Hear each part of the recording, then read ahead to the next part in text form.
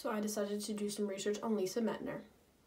Lise Meitner was born on November 7th in 1879 in Vienna.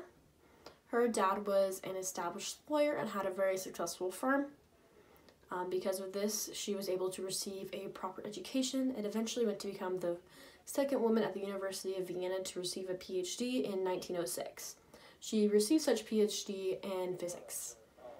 She then became the first woman to go to Max Planck's lectures and later became an assistant.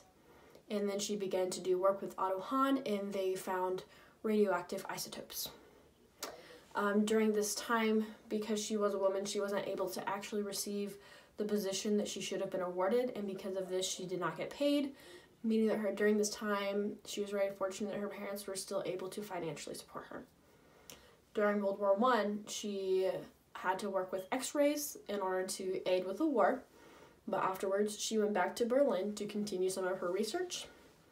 Otto Hahn and her discovered protactinium in 1917, for which they won many awards.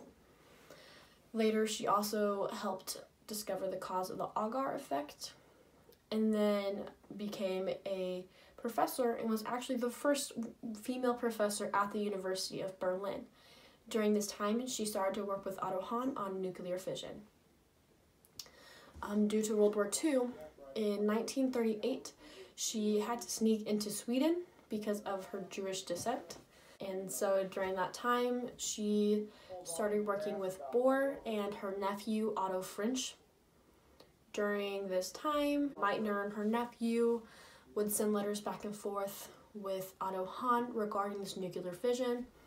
Her and her nephew kind of explained how it worked through Einstein's E equals mc squared, essentially saying that the mass lost whenever it was split into two was then converted into energy, and then they discovered that that energy would be able to have a lot of potential.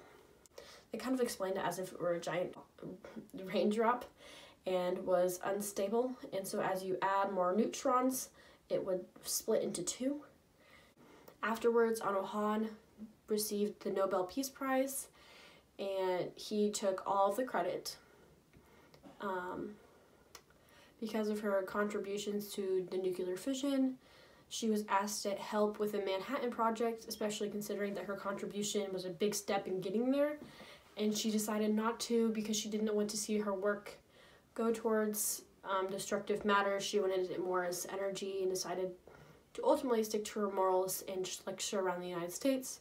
Ultimately, she ended up dying in Cambridge in 1968.